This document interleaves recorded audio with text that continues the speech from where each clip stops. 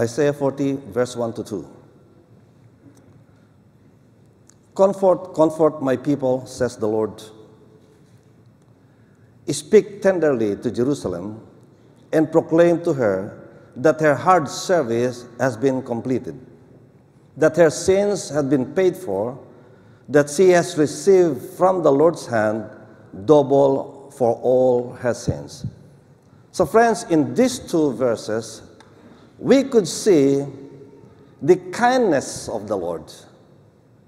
We could see the gentleness or the tender mercies of God. But also we could see that He is stern, that He is firm, He is uncompromising. And so friends, two, we have already discussed, the kindness and sternness of God. We were told that God is indeed kind, and yet He is also stern, He is strict. And the reason for the command now to comfort God's people is because they were now in exile. They were now in Babylon, in exile, because they have chosen to harden their hearts. They have chosen to go against the will of the Lord. So here comes now the people being tortured, of course, in the land of slavery or in exile. And so the Lord is now commanding us, commanding God's people, commanding God's prophets to say to Jerusalem, comfort ye, comfort ye. And so friends, many times we find ourselves in that situation where we need to be comforted, where we are suffering so much because of sin. Remember that they were suffering because of their disobedience to the Lord. It is because of their stubbornness, it is because of their rebellion that they were in exile. And yet God is compassionate. God is kind. So that even in the midst of their suffering, God did not abandon them. In fact, He sent messengers to bring that word of comfort. But He said to the messengers, even as you bring comfort to them, be gentle. Amen. Speak to them tenderly. Be gentle towards them. They are already suffering. They are now reaping the fruit of their stubbornness. They have suffered enough. And so He said, go, comfort them. But even as you go, then be gentle towards them. That's why He said that, speak tenderly to Jerusalem and proclaim to her that her hard service had been completed. They have suffered enough, and now they are about to be restored back to the land. Now they are about to be restored back before the Lord. And so He said that, yes, go, comfort each one of them. And this also depicts, friends, the kindness and the gentleness of the Lord Jesus Christ. Remember when He was rebuking the Pharisees and the Sadducees because of their stubbornness, because of their hypocrisy? He would go to them and say that, woe to you Pharisees, woe to you Sadducees, woe to you teachers of the law. So that you are able to bring one into the kingdom, and yet you will make them even worse because you are not doing actually what you are preaching. You are not doing what you are saying. So Jesus was stern towards those who have hardened their hearts. But turning around in Matthew 23, verse 37, Matthew 23, verse 37, turning around after rebuking the Sadducees and the Pharisees, He said, O Jerusalem, Jerusalem, you who kill the prophets and stones those who sent to you. Those sent to you, how often I have longed to gather your children together as a hen gathers her chicks under her wings, but you were not willing. See, friends, suddenly He changed. Suddenly He looked at Jerusalem and said, Oh, Jerusalem, Jerusalem, so tenderly asking Jerusalem to come, so that as the hen gather her chicks under her wings, that's how I want to do to you. See, friends, the Lord wants us to cover us. He wants to gather us. He wants to shield and protect us from all harms. But how often do we want to be under her wings? How often we want to be outside of her wings and be exposed to all kinds of dangers? And yet when we are already exposed, that we turn and say, God, where are you? Is it God's fault? Friends, God is gentle. The Lord is gentle. The Lord is kind. He knows that we are weak. He knows that we are just flesh and blood, subject to all kinds of trials, all kinds of temptations, all kinds of difficulties. But let us not harden our hearts. Amen. Let us not harden our hearts. You know, the Pharisees and the Sadducees, maybe later on, they look back and they said that we should have listened to him. Because towards only the end that they realized, friends, that what Jesus had been telling them should be the one that they should live. See, they should not be living as hypocrites. You know why? Because they know a lot. That's why Jesus told his disciples, do what they say, but don't do what they do. See, meaning, what they were saying is completely different from what they were doing. What they were saying was right. But what they were doing, well, it was not right. That's why he said that do what they say, but don't do what they were doing. So friends, again, God has a way of ministering to us. Amen. In fact, even in Matthew, you know, when we read Matthew 11, 28 to 29, where Jesus said that, come unto me, you who are weary and heavily laden, and I give you rest. Take my yoke upon you and learn of me, for I am gentle. So he was saying that I am gentle. He is loving. He is kind. That's why, friends, again, when we come to him, he will show us the way if we submit to him. But if we come to him with a hardened heart, he will rebuke us. He will take every opportunity, friends, to correct us. He won't let things pass without him correcting us. And that is our God. Why? Because he cares. He cares about us. In Matthew 21, you know, if you imagine Jesus, a gentle, look at the picture of Jesus. So gentle looking. Where did they get all those ideas? Reading the scripture. Amen. But many times, many don't believe that Jesus would do what he would do, the way that we do it. That we would be stern, that we would be strict. Many believe that Jesus will still let things pass. It's okay. It's fine. Friends, no. No. Jesus won't deal with sin like that. Jesus will not deal with the hardness of the heart like that. If it is wrong to him. He will come with his rebuke. Just what he did to the Pharisees and the Sadducees and the teachers of the law. Remember, friends, that he was only 30 years old then. He died at 33. Here comes the young Jesus. Look at Jesus. Many times we look at him as if he was an old man. No, he was young. He started this ministry at 30 years old. He died at 33. And he would come and would rebuke the Pharisees and the Sadducees, for they were not doing what the word was saying to them. And maybe that's why they resented him. Maybe that's why they wanted to kill him. Rather than to listen to him, they would like to kill him. And indeed, they killed him. Because he was preaching the truth that should set them free. So even as the Lord welcomed the people to say that, come unto me, you who are weary and are heavily laden, and I will give you rest. The Lord one time went to the temple. See, is this the gentle Jesus that you want to see? See, he rebukes.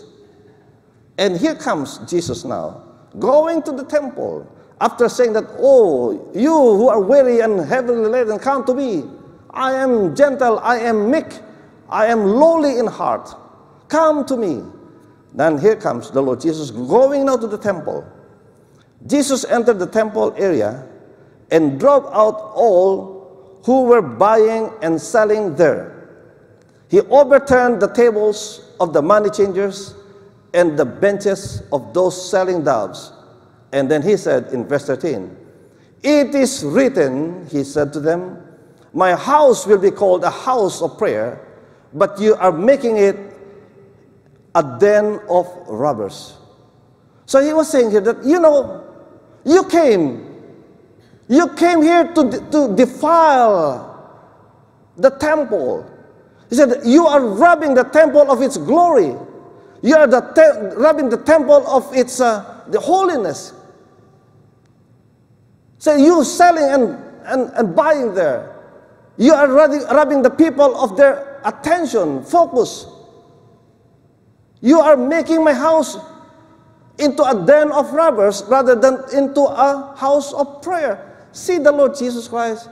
He turned over the tables. He drove the money changers.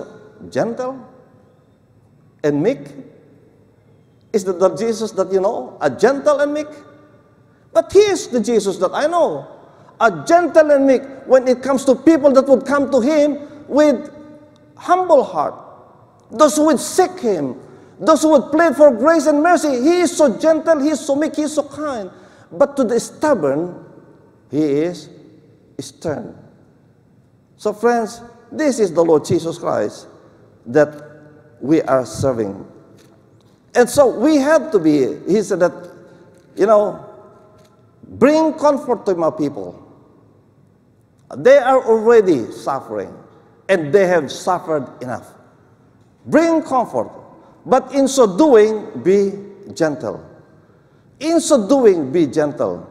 Ephesians chapter 4, verse 4, we are told, rejoice in the Lord always. I will say it again, rejoice. And then verse 5, let your gentleness be evident to all, the Lord is near. So he's saying that rejoice in the Lord always. Rejoice. And then let your gentleness be evident to all. So friends, how can we comfort the people that is suffering? How can we comfort the people that is in exile? Friends, he said that speak tenderly. What could be more tender, friends, than singing?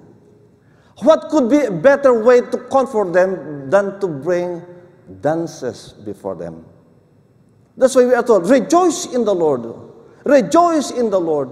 Let your gentleness be evident to all. That's why we have the Israel rejoicing. If we don't appreciate this Israel rejoicing, this is what we are doing here. Because we are commanded, friends, to be gentle to his people. We don't go to them and say, you know what? And start preaching on them. Telling them, convict them of their sin again. He said that they already realize because now they are suffering. Today, he said that you just comfort them, speak tenderly to them. And so we bring the songs, we bring the dances to them. And he said that let your gentleness be evident to all. So not only those that were suffering, not only those that were exiled, but to everyone. That's why we do it in the park. Evident to all, seen by all. And so friends, that is what we are doing today. Amen. We bring comfort to God's people through our songs and through our dances. See, the Lord is compassionate. He did not allow them to go through sufferings forever and ever. Because God's compassion knows a limit of what we can do. So that after we have reached that point, friends, then He turns it around for as long as we were in tune with Him. That's why in Psalm 30, Psalm 30, verse 5.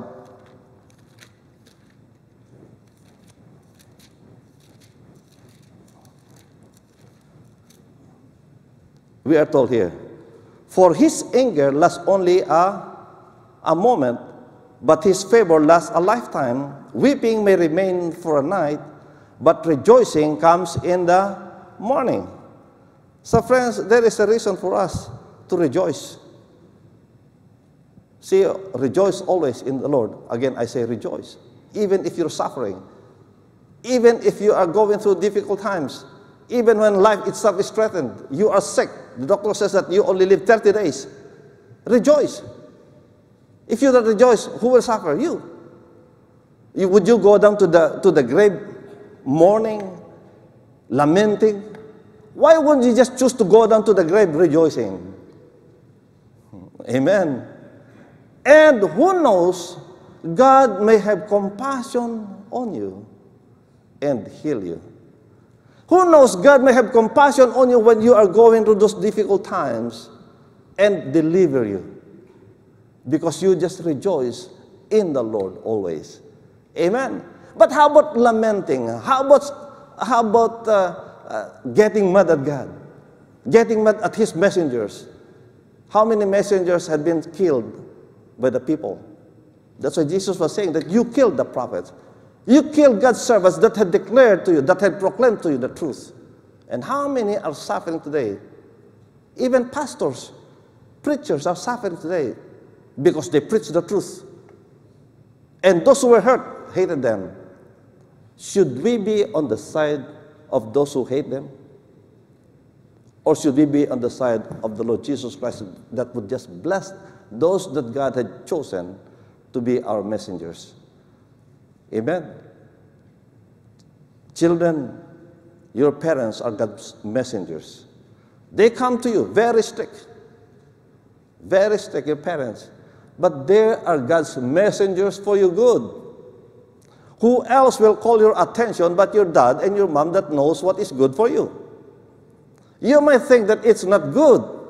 You might fight against them. You might rebel against them, children. But let me tell you this. One day in the future, look back and you will thank your dad. You will thank your mom for what they have done. Read hundreds, thousands of stories you can read about these things. It's only when they get to a point where they are now in a position of responsibility and their dads are gone, moms are gone, that they look back and would thank their mommy and their daddy. And yet when mommy and daddy were still alive, no thank you, no thank you. Why? Because they had not seen the grace of God in the mommy and in the daddy that took a stand and said, no is no. See, sin is sin. Daddy would many times say that, no, it's not right. And you children, listen and obey. Amen. Listen and obey. Will you lose your life by listening to them? Will you lose a lot by just listening to them? No. In fact, by listening to them, you will have a lot of favor. Because if you listen to them, then you go to your dad and to your mom, and they will favor you with what you're asking. But choose to be a rebel. Choose to be a rebel. Choose to be a disobedient child. Will you get something out of them? I know of someone who said, my children will never get not even a cent of what I own when I die. Nobody among them. I would rather give it to the dogs. I would rather feed it to some people than to give it to my children. You know why? They rebelled. They rebelled. And so I said that, no, why should I give it to them? I give it to charity. And a lot of these things are happening. You know why? Because children don't appreciate the love of the father and of the mother. In the same way, friends, that we don't appreciate the love of God to us until we are in a situation. But friends, remember this, God is kind. If we only take that step of coming back to Him, if we only take that step of repenting of our sins, He said that, your suffering, it only will last a moment. But the favor that you will get, it will last a lifetime. Your weeping will only last for a night. But rejoicing comes in the morning. Amen. If only we will go back. And so this is how God and how the Lord Jesus Christ was ministering to Israel. He said that, oh, Jerusalem, Jerusalem, how I wish that I could gather you like a hen would gather the chicks under my wings. That you don't have to struggle, that you don't have to fight against forces that you cannot fight against. Because we are fighting against forces of evil. And so, that's the message of the Lord. So friends, the Lord is gentle, and yet He is firm. So let's avail ourselves of the gentleness of God. Amen. It will go well with us. He knows that we are weak. He knows where we cannot handle it. And He would come to our aid. In Psalm 78, we could see how the Lord led Israel.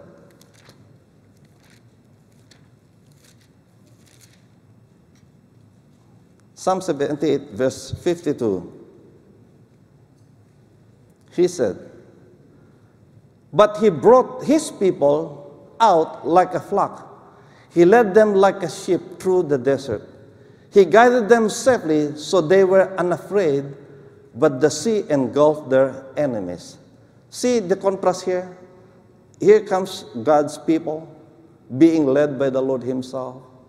He guided them safely so that they were unafraid. They marched boldly even before their enemies. But what happened to the enemies? The sea engulfed their enemies. So friends, let us be with the Lord. Amen. Let's bring comfort to God's people. Let's bring comfort to each one of us, to one another, and just trust in the Lord. See, we cannot handle this ourselves. We need the Lord to gather us under His wings. When the chicks are outside, how can the mother hen protect them? But look at the mother hen, how the mother hen would go every effort to gather the chick under her wings so that that chicks will not be snatched by the eagle. So friends, similar. See, if we expose ourselves, we are not the target of the wicked one, because now we are not under the wings of the Lord. And when the wicked one comes, then we are an easy prey, easy target. There is no defense at all. But if we are under the wings of God, then we are safe and secure under the hands of God. Regardless of your situation, friends, today, you might be struggling in your situation, in your life today. Regardless, come under the wings of the Lord. Amen. Choose to be under the wings of the Lord. Choose to be under His protection. Don't try to shield yourself. The reason why that chick was snatched, because that chick chose to be outside of the wings of the Lord. But if we choose to be under, friends, we are safe and secure because God is a mighty God. He is a caring God. He is gentle.